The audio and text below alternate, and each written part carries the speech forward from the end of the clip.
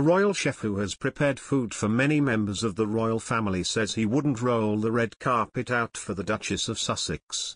Celebrated royal chef Richard Corrigan doesn't appear keen on the idea of slaving away over a hot stove for Meghan. Mr. Corrigan has cooked for the Queen as well as other royals, many free of charge. But the owner of Mayfair restaurants Bentley's and Corrigan's told Richard Eden, Daily Mail's diary editor, some will have to pay. The chef said, I cooked for the Queen free of charge, of course.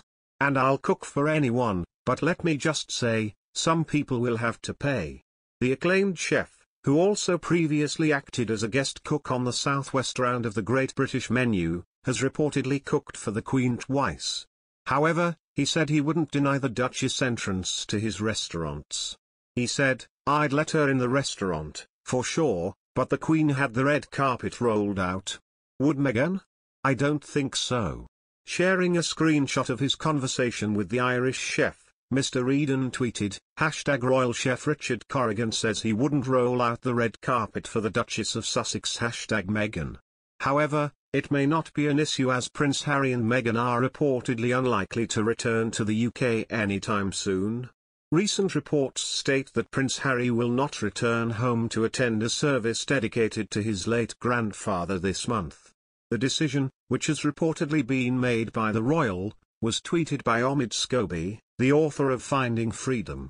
He tweeted, a spokesperson for the Sussexes confirms that Prince Harry will not be returning to the UK for the service of thanksgiving for the life of Prince Philip on March 29.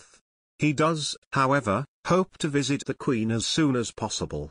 The Sussexes have been told they will not receive the same degree of security as other royals should they make the trip home from the US. Prince Harry has said he doesn't feel safe returning to the UK with his family without the protection he seeks. Meghan Markle has become one of the most talked about women in the world since she was first romantically linked to Prince Harry. While many of her fans thought that her marriage to the Duke of Sussex would be a happy ever after, things have completely turned upside down for the former Suits actress after she has been receiving condemnations and disparagements from her critics and the British media. The ceaseless criticisms of the media have taken a toll on Meghan Markle's mental health that she, together with Prince Harry, decided to step back from her senior royal duties and live away from the UK initially. The Duke and Duchess of Sussex cited their desire to become financially independent from the firm as the main reason behind their shocking Megxit. Prince Harry and Meghan Markle joined the rest of the royal family for the Commonwealth Day service in 2020, which was their final engagement together as royals. Weeks before the event, the Duke and Duchess of Sussex made the bombshell announcement they would be quitting as senior royals and leaving the UK. For the service, the Duchess memorably rocked a vibrant green Emilia Wickstead cape dress that started blowing in the wind as she left the Abbey. And according to Christine Ross, the editor of the blog Meghan's Mirror, Meghan used the dress to send a secret but powerful message. She believes that it was a clear signal to the designer and to the people who claimed the two women had a complicated relationship.